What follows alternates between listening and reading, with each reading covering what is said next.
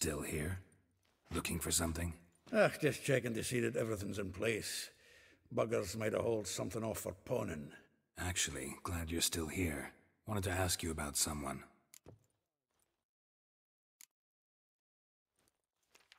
Though well she knows the touch of silken lace, she shuns not straw when gripped in lust's embrace. Molly. Keeps things tidy for the Baroness Lavalette. A baroness within reach and he settled for a chambermaid? Dandelion's not one to judge folk by their station. You know that. Like he says, in the alcove, we're all equals. Yeah.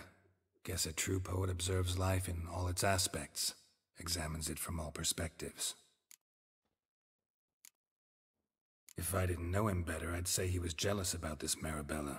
Oh, I doubt it. Former pupil. And well, the tales he told me about her. Doubt I want to hear them. Probably better off not. Things between them took a turn for the strange at some point. Meaning? She had him wearing mummers' costumes. Took to calling him Christian, referring to herself as Anastasia. Huh, truly perverse. He didn't ken half of it. Called him her stallion once. That's the fool took it as a compliment. Till she pulled a bit in the reins into her cupboard. Poor bastard fled out the window.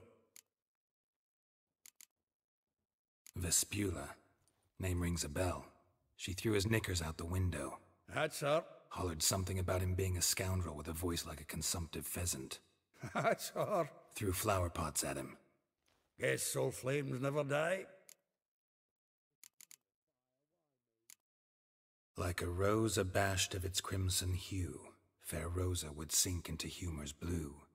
She shunned her lessons in civility, to swing her dwarf with agility. Dwarf. Never suspected he'd be so humble. Dwarfs what Rosa var Atre named her Guihir. Well chosen, eh? All right. But Var Atra? Her dad happened to be the Nilfgaardian ambassador?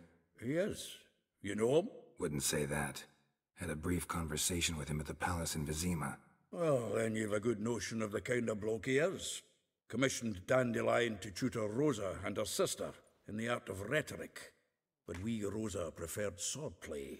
How dare she reject the great bard in favor of a common swordmaster? More than one, it seems.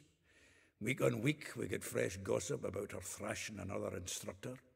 So bad he resigns. Word has it her dad's now looking to hire her next victim. I mean, instructor.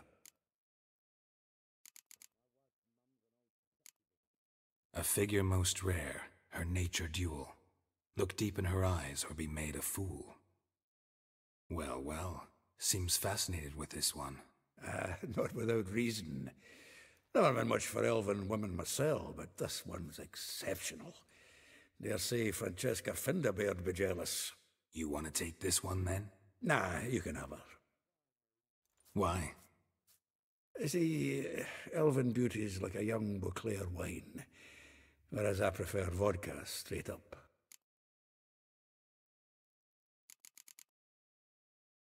Well, know about all I wanted to know. Thanks for your help. What do you want?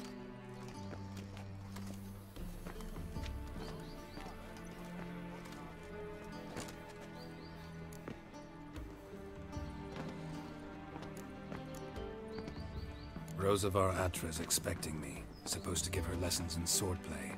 Come with me. Miss Rosa awaits.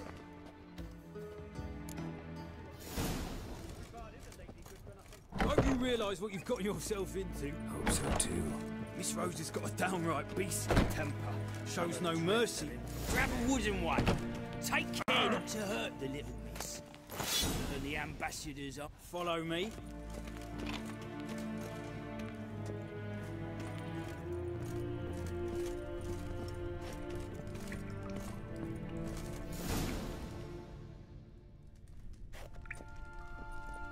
You're my new instructor. Well, well, Papa clearly went out of his way this time. Wood, to start with. I must know your worth.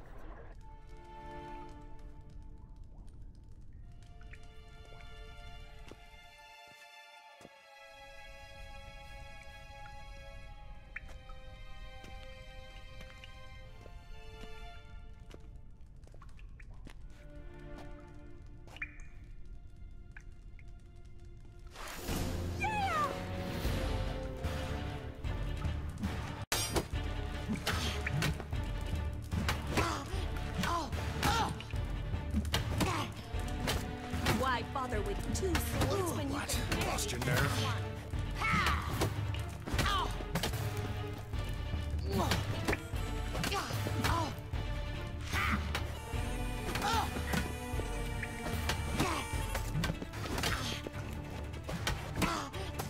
Damn it! Well fought. You're much better than the last one. I'm not actually your swordplay instructor. Really? Then who are you? And how on earth did you get in? I'm a witcher. I'm looking A witcher? That's splendid. I always wanted to meet a witcher. This is so exciting. incredibly. But we ought to discuss that another time. Came to ask about your rhetoric tutor, Dandelion. Rhetoric tutor? Good one. That is why Papa hired him, but not at all what the bard had in mind. He mostly played his lute and sang for us. I believe he thought he was wooing. Mean he wasn't? But you had some sort of relationship. If you call him chasing after me a relationship. Even so, there was nothing between us. Seems my sisters had a bit of fun at our expense. But enough chatter. Stand and fight. I demand a rematch. Granted, you're quick.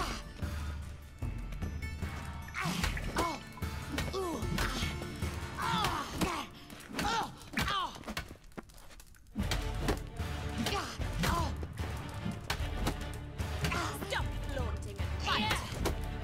Yeah! Come on, come closer.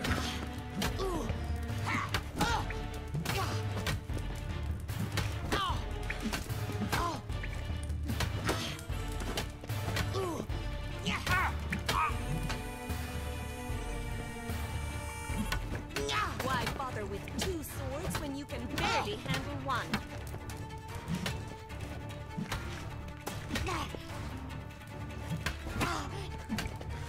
Damn it! Well, if you're not an instructor, you should certainly be one. Fancy giving me a few private lessons? Sorry, gotta say no. Schedule's packed just now. As you wish. What are you two lovebirds whispering about? You asked about my relationship with Dandelion?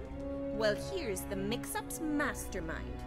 Edna var Atra, the greatest mischief maker north or south of the Yaruga. Wait a minute. Mean to say Dandelion mixed you two up? On occasion, yes. But then Rosa would quickly set him straight. If you'd shut your catty mouth for a moment, dear little sister, I could explain.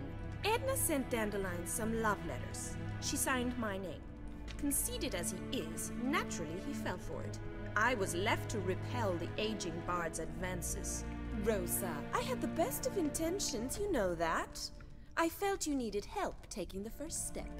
You blushed every time he sang a ballad. He'll next sing at your funeral if you don't stop it right now. Quiet. Ooh, now that's a mentor. Strong and decisive. Perhaps it's time I took up swordplay. Listen, I just want to know one thing. Either of you seen Dandelion lately? Edna might have. I certainly have not. My dear sister, I would never spend time alone with a man for whom you burn with a secret passion. Burn with passion? For one who incessantly praises another woman's talents? Afraid I've more sense than that. Who'd Dandelion sing about? Know anything about her? I believe she's a poetess, or trebaritz. Very skilled and exceptionally talented, of course. But who knows? The bard might have invented her just to make us jealous. Pitiful chorister. I'd say it worked. You've gone all red in the face just talking about it. Your face will be red when I scratch your eyes out. Been a pleasure, but I've got stuff to take care of. Exceedingly nice to meet you. Please come again. Well, can I expect any more lessons in future? Sorry, Rosa. Afraid I can't at the moment. Farewell then. Oh, payment for your time.